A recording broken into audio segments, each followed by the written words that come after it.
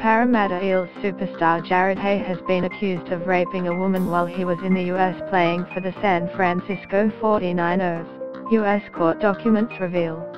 Civil lawsuit papers filed in the Santa Clara County Court on Tuesday allege Hayne engaged in non-consensual sexual intercourse with a Santa Clara woman identified only as Smithy in December 2015. NFL and NRL star Jarryd Hayne has been accused of rape in 2015 while playing for 49ers in California. Geelong player Harry Taylor says the new AFLX game is exciting and fast-paced, appeals to overseas audiences who are more familiar with soccer. A penalty shootout victory over Leicester continued City's dominant season, maintaining a 21-match unbeaten record against domestic opponents. The Big Bash League has kicked off with the Sydney Thunder chasing down their crosstown rivals' total of 149 with a single off the last ball. Real Madrid have been crowned world champions after beating Grêmio 1-0 in the final of the FIFA Club World Cup.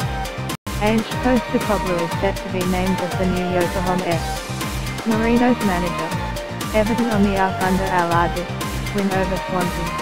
NFL and NRL star Jarryd Hayne has been accused of rape in 2015 while playing for 49ers in California.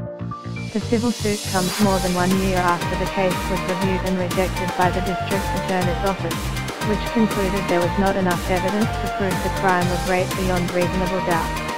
The actions filed this week includes claims of sexual battery, gender violence, infliction of emotional distress and negligence. It is understood Hayne was flying back to Israel when news broke of the allegations. The league star travelled to Israel earlier this month on a religious holiday, in an effort to strengthen his Christian faith, but returned to Australia halfway through the trip to celebrate his daughter's first birthday. Rami Kutamai from Madison Marcus Law Firm issued a statement on behalf of Hayne, who